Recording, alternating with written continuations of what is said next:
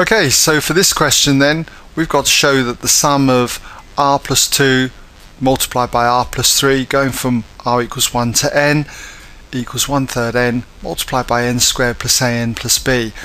And we've got to find out what the values of a and b are. So to do something like this, what I'd want to do first of all is just copy out this as the intro, the sum r going from 1 to n then of r plus 2 multiplied by r plus 3. And we'd need to expand this, so if we expand this then we still got r going from 1 to n. Keep this in brackets even though we're expanding it. We've got r squared then plus 3r plus another 2r, so that's going to be 5r, and then 2 times 3, that's going to be 6. Now what we need to do next is we can do the summation across each term. So for the first term we've got the sum r going from 1 to n of r squared, and for the second term we can pull out 5 and then do 5 times sigma r going from 1 to n of r, and then for this last term we can pull out the 6 and do the sum of r going from 1 to n of just simply 1. Now we've got the various formulae for r squared, the sum of r squared. We're told that we can use the formula for the sum of r. We should know that. Let's just write it down in the margin over here. We should know that the sum sigma r going from r equals 1 to n is n over 2 multiplied by n plus 1. You'll find that generally in most formula books. Now to do this then, all we need to do is just substitute then our values in.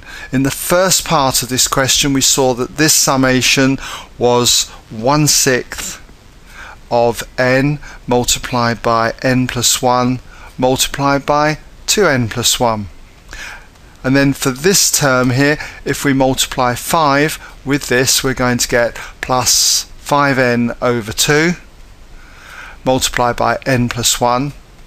And if we sum up 1 n times, that's going to be n. So we end up with plus 6n. So that's that bit done. Now I'd want to pull out, say, n over 6 as a common factor.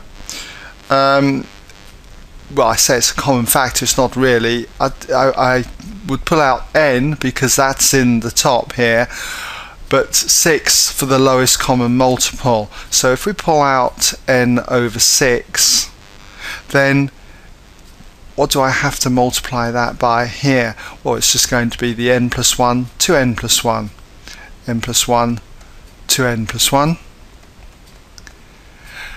And for this one I've got to multiply top and bottom by 3 here, so I've got n over 6, so that's going to be plus 15 and then n plus 1.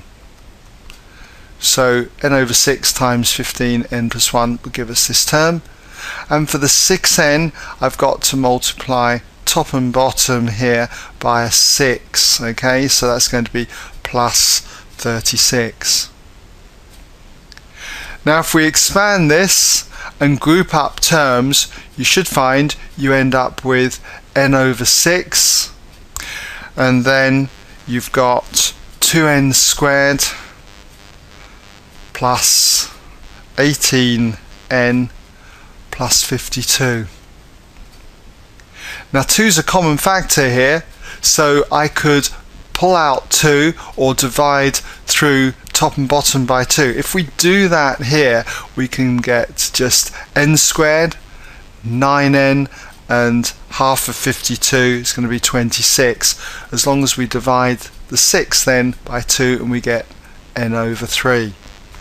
So this is looking pretty good now when we compare it with what we've got up here. We've got, let's just write it in again as 1/3 n here, and then bracket n squared plus 9n plus 26.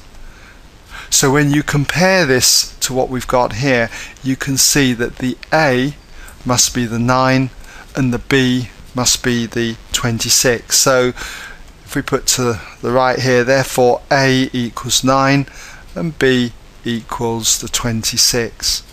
Okay?